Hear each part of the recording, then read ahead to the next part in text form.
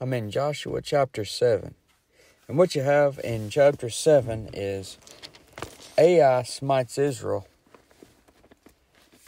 and the sin of Achan. It's a rough chapter. But let's read it really quickly. Let's read it. Read the whole thing with me.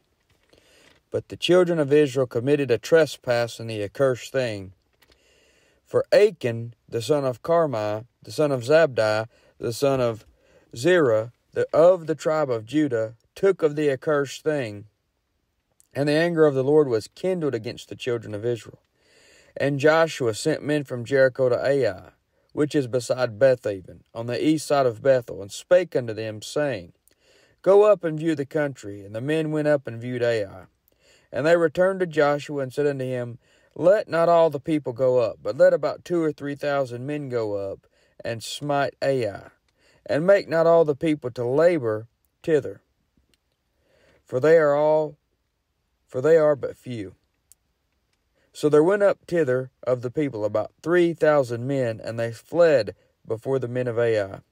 And the men of Ai smote of them about 36 men, for they chased them from before the gate, even unto Shebarim, and smote them in the going down. Wherefore the hearts of the people melted, and became as water. And Joshua rent his clothes, and fell to the earth upon his face before the ark of the Lord, until the eventide, he and the elders of Israel, and put dust upon their heads. And Joshua said, Alas, O Lord God, wherefore hast thou at all brought this people over Jordan, to deliver us into the hand of the Amorites, to destroy us? Would to God we had been content, and dwelt on the other side Jordan. O Lord, what shall I say, when Israel turneth their backs before their enemies? For the Canaanites and all the inhabitants of the land shall hear of it, and shall environ us round, and cut off our name from the earth. And what wilt thou do unto thy great name?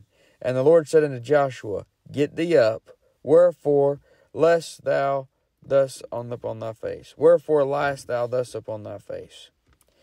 Israel has sinned, and they have also transgressed my covenant, which I commanded them, for they have taken of the accursed thing, and have also stolen and dissembled also, and they have put it even among their own stuff. Therefore the children of Israel could not stand before their enemies, but turned their backs before their enemies, because they were accursed. Neither will I be with you any more, except you destroy the accursed thing from among you. Up, sanctify the people, and say, Sanctify yourselves against tomorrow. For thus saith the Lord God of Israel, There is an accursed thing in the midst of thee, O Israel.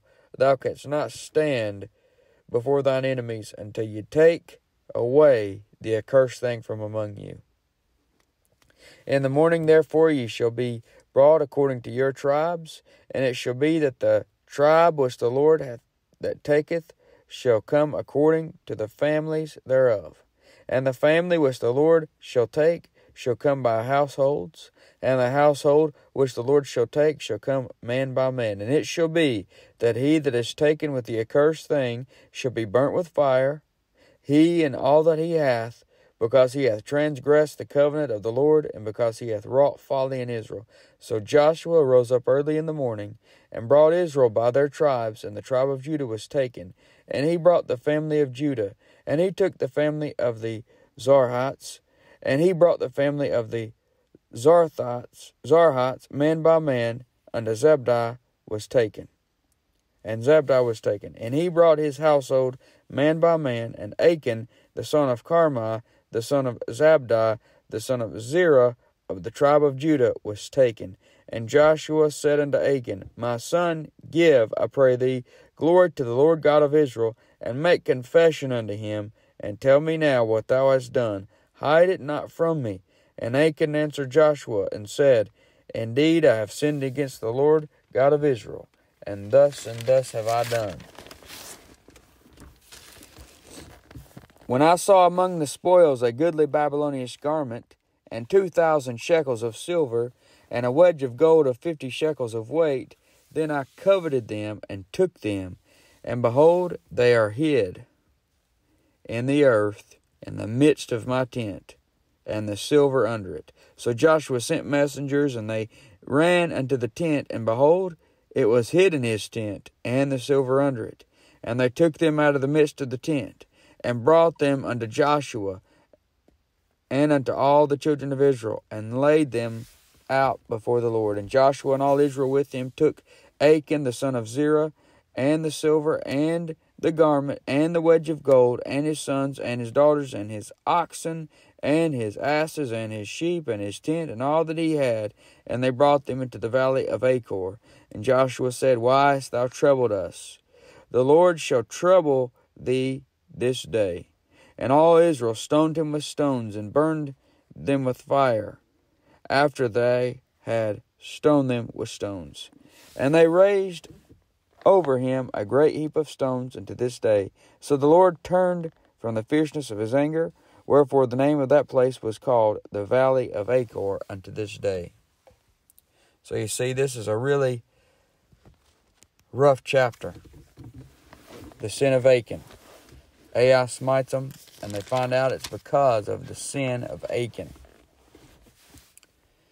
And Joshua and Israel, they just had a great victory over Jericho. However, behind the scenes, something happened from within the camp that would be deadly to them. Achan had taken the accursed thing. Joshua 6:17 says, And the city shall be accursed, even it and all that are therein. To the Lord only Rahab the harlot shall live, she and all that are with her in her house, in the house, because she hid the messengers that we sent. You see, the city was accursed, and everything in it. And Achan had taken of the accursed thing.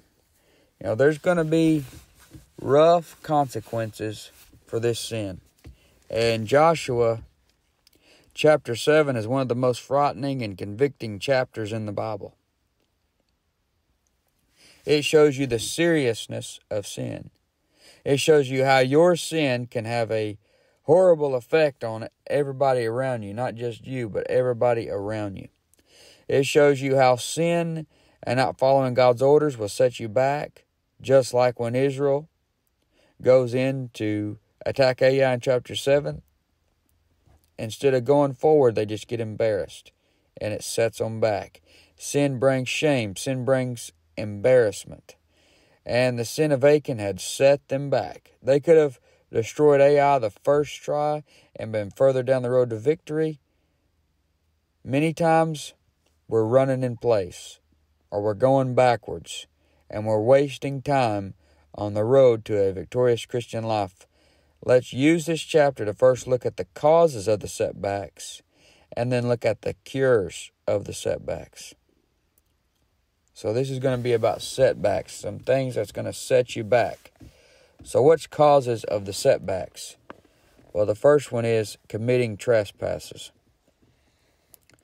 Verse 1 says, But the children of Israel committed a trespass in the accursed thing.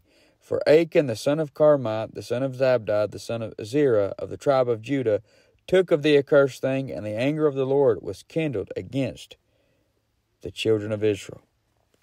So, one of the causes is committing trespasses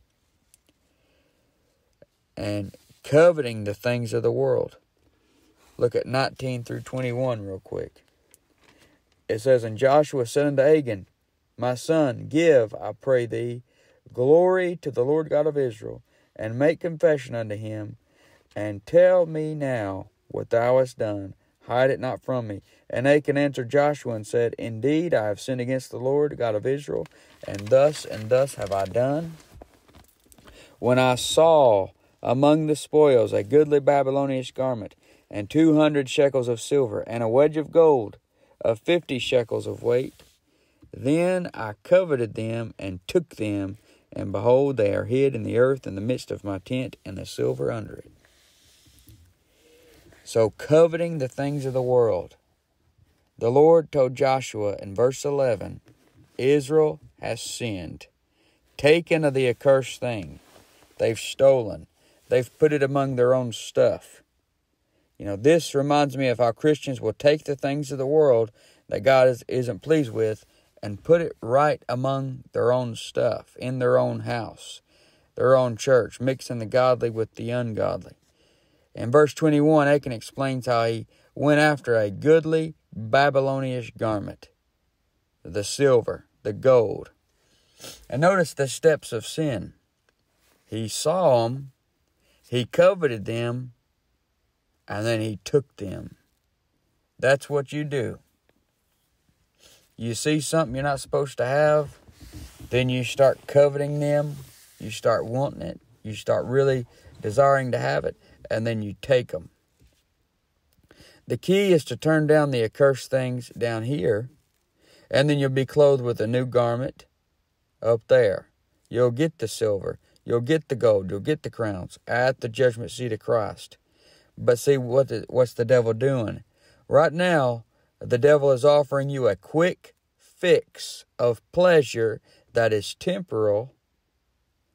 He can give you an instant, quick fix pleasure, but it's temporal. But the Lord, He encourages you to suffer now, then later you'll get great things that last forever in eternity. So don't covet the things of the world. That's a setback. Don't cover it up. That's a setback. And verse 21 through 23, what did he say? He said, "They are hid in the earth in the midst of my tent, and the silver under it." So Joshua sent messengers, and they ran into the tent, and behold, it was hid in his tent, and the silver under it. And they took them out of the midst of the tent, and brought them unto Joshua, and unto all the children of Israel, and laid them out before the Lord. So in verse 22, they got to his tent, and the accursed thing, it was in there. It was hid in his tent, and the silver under it. In Proverbs 28:13, it says, "He that covereth his sins shall not prosper." And if you're not prospering, what are you doing? You're having a setback. You're setting yourself back. Don't think for a second you can hide from your sin, from your adultery, from your wicked thoughts, or any other iniquity. Over in Numbers 32:23, in Numbers 32 and verse 23, it says, "But if you will not do so, behold, ye have sinned against the Lord, and be sure your sin will find you out." You can only hide it for so long. One of these days, you'll forget to clear your search history. You'll forget to clear your text messages. Even if you never get caught down here, the Lord knows every idle word, Matthew 12:36. Every idle word that you speak, you're going to give account thereof somewhere. So you can't go around just living a lifestyle of committing trespasses, coveting the things of the world, and then covering it up. And number 2, calling your own shots. A setback is calling your own shots. Look at this, Joshua 7, verses 2 and 3. It says, "And Joshua sent men from Jericho to Ai, which is beside Bethaven on the east side of Israel, and spake unto them, saying, Go up and view the country. And the men went up and viewed Ai." So he sent some guys over to check it out. "And they returned to Joshua, and said unto him, Let not all the people go up, but let about 2,000 or 3,000 men go up, and smite Ai, and make not all the people to labor thither, for they are but few." So they were calling their own shots. Joshua is Moses' successor, who the Lord is using to call the shots. He is also a type of Jesus Christ, who really calls the shots. But instead of Joshua calling the shots in verses 3 through 4, the spies called the shots. The spies told Joshua what to do. There's a reason why they did this. It's because of confidence in the flesh. So the men went up, they viewed Ai, And they had the opposite extreme of the spies back there in Numbers 13:33. And this ends badly. You see, back there in Numbers 13:33, they went into spy and they got afraid and they chickened out. Here, they're a little too cocky. They got confidence in the flesh. They won a battle or two. Now they're thinking that they're all that. There should be a balance. You shouldn't have confidence in your flesh. Look at Philippians 3:3-4. Philippians 3:3-4. It says, "For we are the circumcision, which worship God in the Spirit, and rejoice in Christ Jesus, and have no confidence in the flesh. Though I might also have confidence in the flesh, if any other man thinketh that he hath whereof he might trust in the flesh, I more." You see, Paul could have, if anybody could trust in their flesh, it would have been Paul, but he didn't even trust in the flesh. Look at 2 Corinthians 3:5. Over in 2 Corinthians 3 and verse 5, it says, "Not that we are sufficient of ourselves to think anything as of ourselves, but our sufficiency is of God." You're not sufficient in yourself. You got to rely on the Lord Jesus Christ.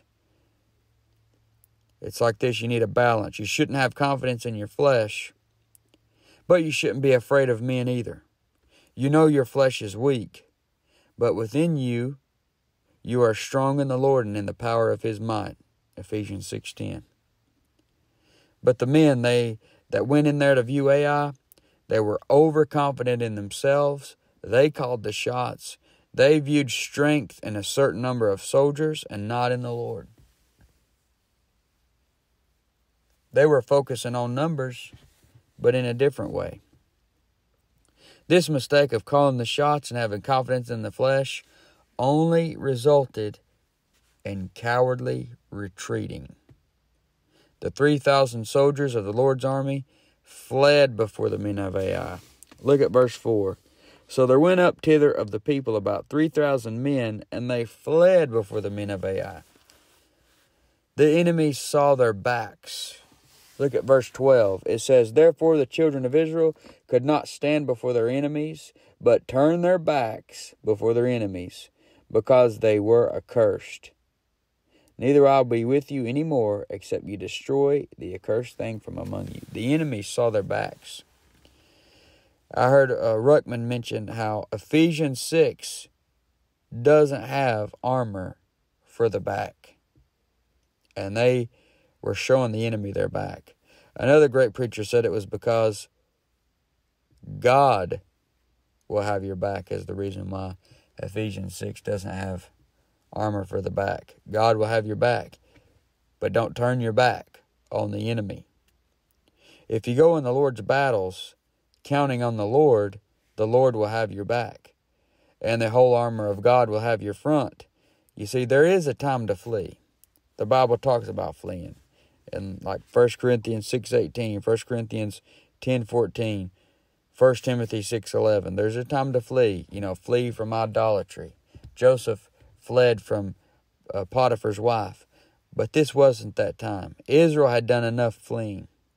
God wasn't with them because of the accursed thing, so they lost their boldness. And sin brings fear. Sin will cause you to lose your confidence. So, you're having setbacks because you're committing trespasses. You are coveting the things of the world, covering it up. You think nobody knows. You're calling your own shots. You're not letting the Lord call the shots. You got confidence in the flesh, and that's why you keep doing that. And then you're just going to end up cowardly retreating. Another setback is consulting with God too late. Look at verse 6-10.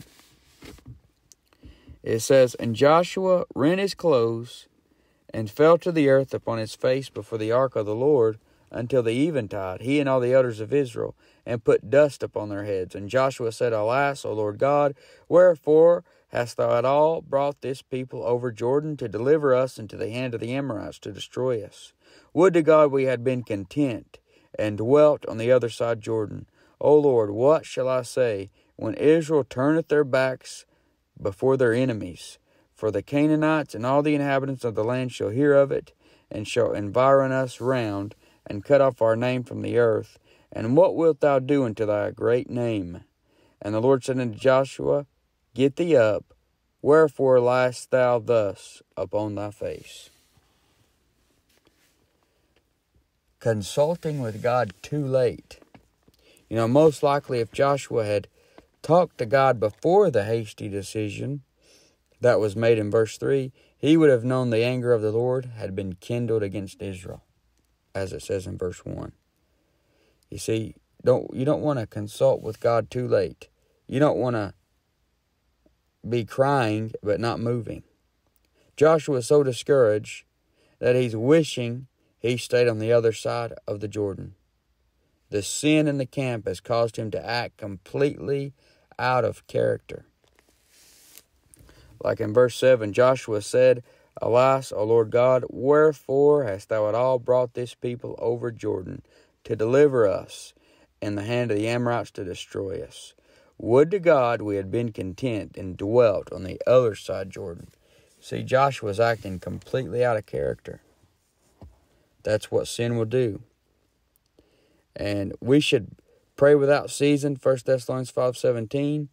But in this case, Israel should have stopped and prayed earlier. They could have had the victory and been going through the spoils.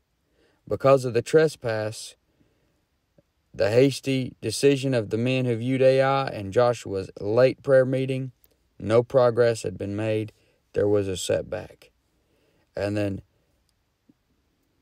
you see, you don't want to consult with God too late, calling God into question.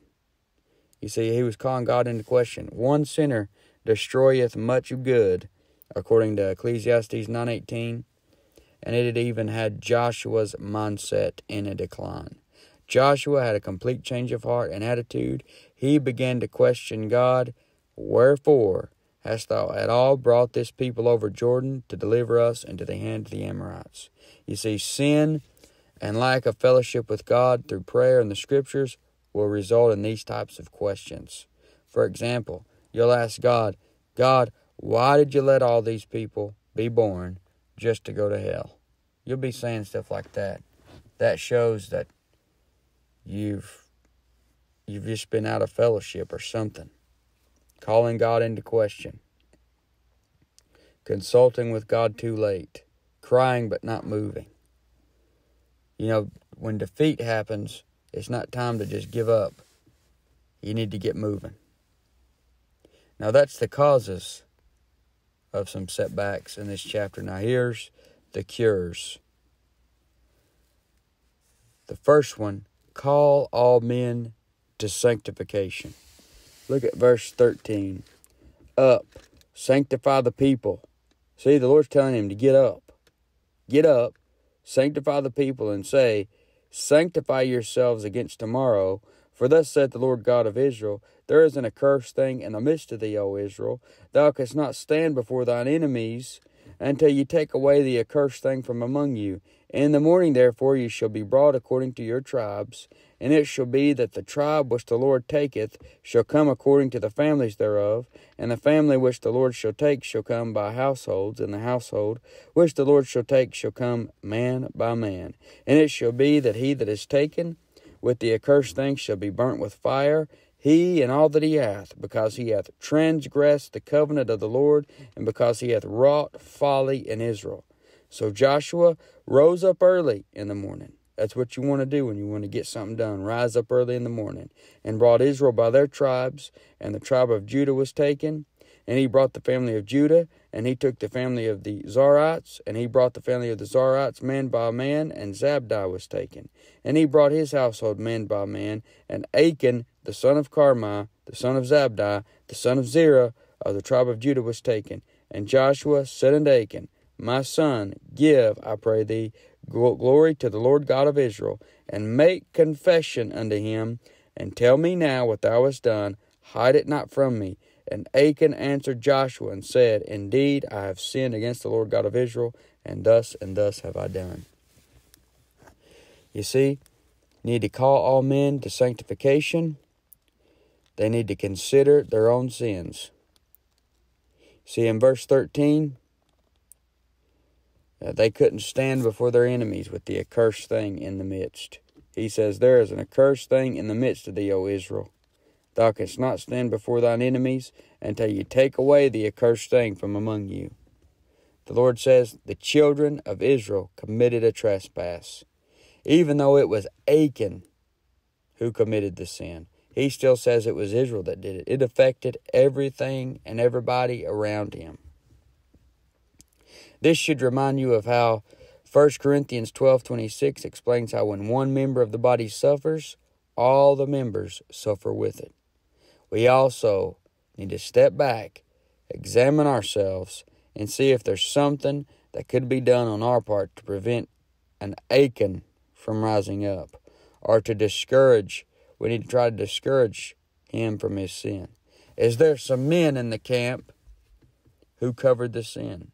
Some men who maybe didn't discourage Achan. Was there some men that covered the sin? Was there some men that didn't discourage it? Did they know about it and just didn't do anything to stop it? You see, the Lord has Joshua take families from different tribes, and they stand before him, man by man, to see who has taken the accursed thing.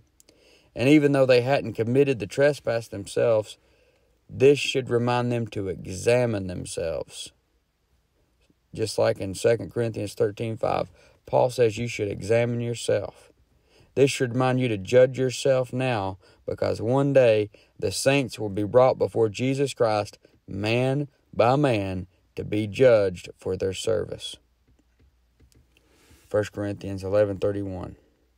So, call all men to sanctification. Consider your own sins and confess them. You see, Achan ended up confessing. And we need to sanctify ourselves. We need to be set apart for the Lord's use. And this would involve a daily confession of sin. Not for salvation, not to stay saved, but for fellowship. And for just a healthy Christian walk, you need to confess your sin like Achan did here. And Achan answered Joshua in verse 20 and said, Indeed, I have sinned against the Lord God of Israel, and thus have I done. Joshua knew that it was Achan when he was brought out. Joshua pictures Jesus Christ who trieth the hearts, and he tells Achan to make confession unto him and hide it not from him. In verse 19, if you want a sanctified life that isn't living in perpetual setbacks, then you need to confess and forsake your sin. 1 John 1:9 says, if we confess our sins, he's faithful and just to forgive us our sin and to cleanse us from all unrighteousness. Joshua told Achan to give glory to the Lord God of Israel and confess. Now this is certainly showing that God doesn't get glory from you when you are in unconfessed, hidden sin. Achan's confession is late but good. He said, Indeed, I have sinned against the Lord God of Israel. You might as well confess, because, he already knows. You might as well just confess. But the men ran and went into Achan's tent. They ran and went.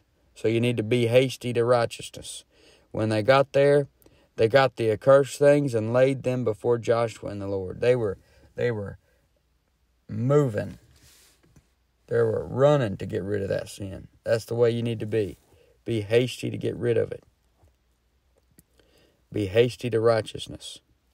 Look at verse 22 and 23. It says in verse 22 and 23 of Joshua 7, So Joshua sent messengers, and they ran unto the tent. And behold, it was hid in his tent, and the silver under it. And they took them out of the midst of the tent, and brought them unto Joshua, and unto all the children of Israel, and laid them out before the Lord.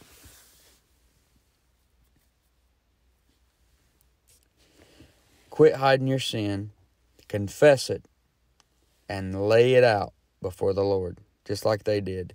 It says they laid it out before the Lord. Ask God for the victory over this stuff, and then fight it until you die. You wake up every day and then you fight it again. And you wake up tomorrow and then you fight it again. So confess this stuff. And consider everyone for the labor of the Lord. You see, over in verses 3 and 4, it says that they only sent 3,000 men to fight Ai. The men who went to view Ai only wanted to include 2,000 or 3,000 in the labor. Not utilizing all the gifts of every saint can hold everybody back. Part of every man being sanctified is participating in the labor. Everybody can do something. If a person is saved, living for the Lord and confessed up, then let him labor. Now, the next thing, contentment. This is one of the cures. We're on the cures now. The cures is call all men to sanctification. Make sure they consider their own sin. You consider your own sin. You confess them. Now, contentment. Here's a cure, contentment. Only desire more of God. Look at verse 7. It says, And Joshua said, Alas, O Lord God, wherefore hast thou at all brought this people over Jordan, to deliver us into the hand of the Amorites to destroy us? Would to God we had been content and dwelt on the other side Jordan. Now that's the wrong kind of contentment, because God wanted them over on the other side Jordan that they're on now. And then in verse 13, the Lord says, Up, sanctify the people, and say, Sanctify yourselves against tomorrow. For thus saith the Lord God of Israel, There is an accursed thing in the midst of thee, O Israel. Thou canst not stand before thine enemies until you take away the accursed thing from among you. See, that the accursed thing that Achan had taken, it showed he wasn't content. And now look at verse 21. When I saw among the spoils a goodly Babylonish garment, and 200 shekels of silver, and a wedge of gold of 50 shekels of weight, then I coveted them, and took them, and behold, they are hid in the earth, in the midst of my tent, and the silver under it. So you're seeing the wrong types of contentment here. Joshua said, Would to God we had been content to dwell on the other side Jordan. That wouldn't have been a good type of contentment. And then you got Achan here, who wasn't content with such things as he had. He wanted more. Joshua said in verse 7, Would to God we had been content to dwell on the other side Jordan. This is the wrong type of contentment. And Achan wasn't content at all. You need to be content and only coveting more of God. So what do you need to do? Cast out all the accursed things. If you're content with such things as you have, then you don't need things that you're not supposed to have. Remember that the Lord said that every tree was pleasant to the sight over there in Genesis 2 and verse 9. Yet Eve took of the wrong one. You see, God's blessed you with great things. Be content with that. They had all these other trees. Why did they need the only one that God told them not to have? The Lord said in verse 11, in Joshua 7, he said, Neither will I be with you anymore, except ye destroy the accursed thing from among you. See, today the Lord will never cease to be with me. I'm sealed with the Holy Spirit, but I can't expect God to work in my life down here if I desire accursed things instead of God himself. They brought the accursed things to the valley of Achor, which means trouble. And in 1 Chronicles 2:7, Achan is called Achor, which means troubler. Don't you realize the accursed things only bring trouble? You think the Christian life is hard? Well, the way of transgressors is also hard. Proverbs 13:15. You see, Joshua asked Achan, Why hast thou troubled us? And says, The Lord shall trouble thee this day. He says that in verse 25. And Joshua said, Why hast thou troubled us? The Lord shall trouble thee this day. And all Israel stoned them with stones and burned them with fire after they had stoned them with stones. If you stay in your sin, the Lord is going to pull the rug out from under you and uncover what you're hiding beneath it. You need to have some contentment. Only desire more of God. Cast out those accursed things. And the next thing, carry out the culprits. Look at 24 through 26 one more time. Joshua said, and Joshua and all Israel with him took Achan the son of Zerah, and the silver, and the garment, and the wedge of gold, and his sons, and his daughters, and his oxen, and his asses, and his sheep, and his tent, and all that he had, and they brought them unto the valley of Achor. And Joshua said, Why hast thou troubled us? The Lord shall trouble thee this day. And all Israel stoned him with stones, and burned them with fire, after they had stoned them with stones, and they raised over him a great heap of stones unto this day. So the Lord turned from the fierceness of his anger, wherefore the name of that place was called the Valley of Achor unto this day. So they carried out the culprits. Achan had to be taken out, stoned, and burned. His family had to be stoned because the accursed thing was in his tent. They most likely would have been covering for him. They had their part in it, most likely. Churches will go along with sin in the people, or even the pastor, because they love numbers. They can't be content with God, the things of God and his wants, so their covetousness and discontentment will cause them to accept men who are overmuch wicked. They'll just accept them, simply so they can have the numbers and the large offerings. And Achan, he had to be taken out. To the world, or worldly thinking Christians, this may seem cruel, but also remember, Achan and his family caused the death of 36 men. And we're just going to cause the death of more men. So to save some, they had to take out some. You see, when someone is committing a gross sin in the church, you have to stop fellowship with that person. Paul talks about put away from among yourselves that wicked person.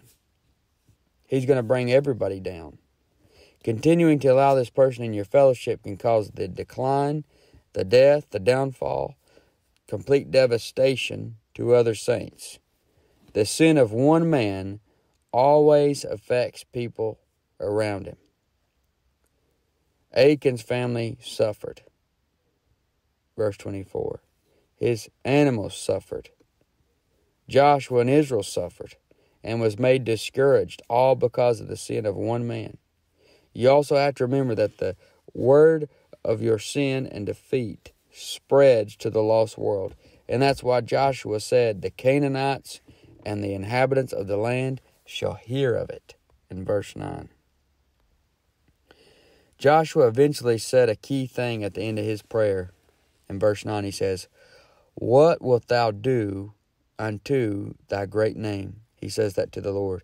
If you pray that going into a battle, it shows the right heart motive. It shows that Joshua is concerned about the name of the Lord being praised or being blasphemed. And after Joshua said that phrase, the Lord begins to tell him what to do. We could all be further on down the road if we didn't let the world allure us through the lust of the flesh, through sin. While it's pleasurable, it will only bring death. Imagine life as a road. Along this road, you have the flesh, the world, and the devil, with little food stands and stores and attractions and sideshows all the way down through there. They're all distractions for you to pull off the road of victory. Each time you pull off the road, you got a setback. But the things of God, on the other hand, are all in front of me. I don't have to pull off the road for these things.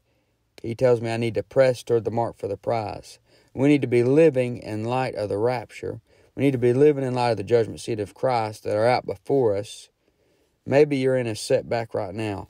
Pull out of the devil's parking lot, get back on the road, confess your sin, get back in the Bible, get back listening to preaching, get back into your ministry. The Lord may give you a supercharge and put you right back to where you would have been. But these are setbacks. You got some causes, but then you got some cures.